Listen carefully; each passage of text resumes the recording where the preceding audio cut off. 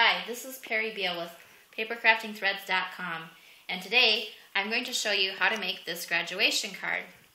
And when you open it up, it has a gift card holder or cash holder for the graduate.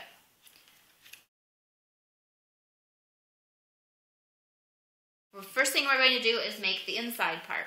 And we're going to use the scallop envelope die with our paper. We're going to line it up, and I do not want the scallops. So I just put my paper down below that part, add my top plate, and run it through the Big Shot. And I have my scallop envelope cut out and scored. So I set that aside for the moment. Next, I'm going to do my envelope since I have my Big Shot here. I'm using the Stripes embossing folder. Simply open your folder, put just the flap of your envelope in, make your sandwich,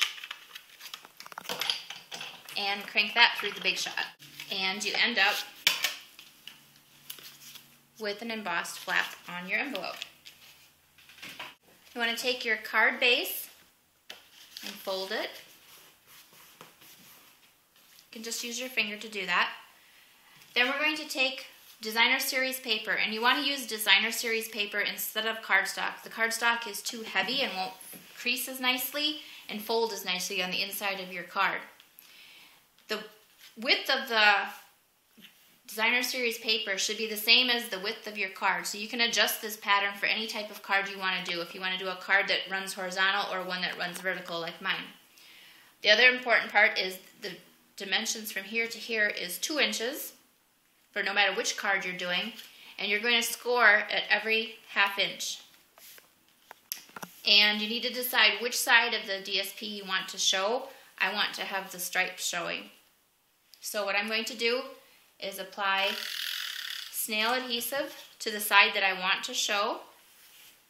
Take it over to my card base I should say, line it up with the crease and adhere it. Then I'm going to fold at the first ½ inch, fold again at the second, and again at the third. Apply the snail here, fold it over like this, and adhere it well. Then, when I fold my card up, I end up with what looks like a square tube with open ends, like that. And you can fold your card down so get it working, make sure it works. Then you have your envelope, and decide what side you want out and what side you want in, and I would like to have the stripes on the inside. So I'm going to fold it this way to make my envelope.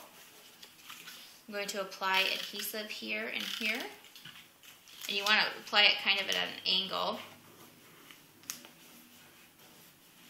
because of the way the envelope is cut, because you don't want that to be sticky on the inside. Then apply snail along the bottom edge, like that. Take it over to your card. Sorry for the shadows here, but my light is going. Line it up, flatten it out, and burnish it down. Almost done. Then we take the last piece, and again, we're going to put the snail on the side that we want to show. We're going to line that up, flatten it, burnish, and then again, fold, fold, and fold. And again, on this last one, apply the adhesive, and then flatten it out and burnish it. And now we have a pop-up gift card holder or money holder inside our card. Flatten it, open and close it a couple times. It'll get a little easier for it to bend each time. And then comes the card front. And all I did for the card front was in my Digital Studio, I created this version and this version. Just swapping out the sentiment and the picture that's behind it.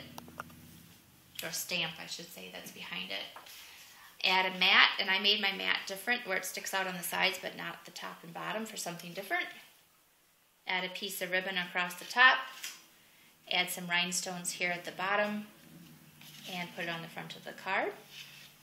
Or for the other version, same mat, same ribbon, put that on there, the ribbon up here. And then I also did printed out the grad part again, and you just fussy cut out the little graduation cap and then pop it up on top of that one. And again, here are my finished versions. That's not it. Here's my finished version. You can see that this is popped up for some dimension. Or the other version with the rhinestones. And there you have it. Thanks for joining me. Bye.